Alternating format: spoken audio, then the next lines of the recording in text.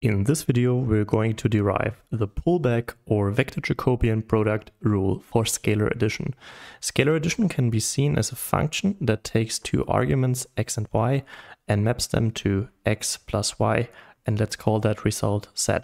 So it is a function that takes a scalar times a scalar and produces a scalar. Now we are interested in backpropagating cotangent information, so we are given cotangent information on the output z and want to transfer it back to the input x as well as to the input y.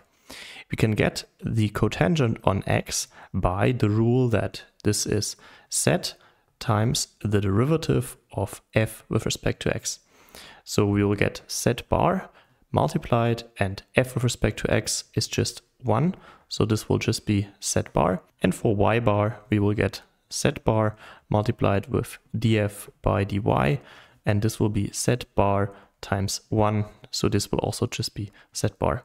Hence, in total, we can write down the pullback rule on addition, which takes as inputs x and y, so the primal inputs, as well as a cotangent information on the output, and then it maps it first to the primal computation, which is x plus y, as well as to the cotangents on the input, which are just given in terms of z bar and z bar. So let's also give these here name. So this one will be z, the output of our primal computation, and that one will be x bar, and that one is y bar. Thanks for watching this video. Here you will now see similar videos, and I hope to see you in one of the next one.